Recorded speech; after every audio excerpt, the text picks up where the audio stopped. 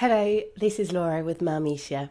Today we'll learn how to search Gmail by date to find emails quickly. Locating important emails in a cluttered inbox can be tough, but fear not, Gmail's date filters are here to help. I'm going to share a few straight to the point methods. For the purpose of this exercise, I've created a label, but you can go ahead and go directly in your inbox.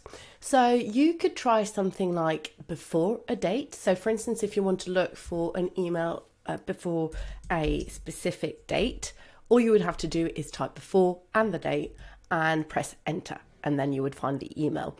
Same thing goes if you want to find something after a date, then just type after.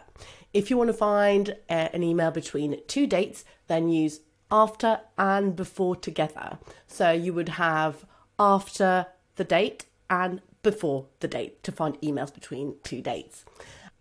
Now, if you want to find something that is older than a time period, all you have to do is type older than and the number. So if you want emails older than 15 days, this is what you would get. Now, if you want to find something newer than a time period, all you have to do is type newer than the number and the letter. So for instance, if you want to find emails within the last 2 years, this is what you would go ahead and type.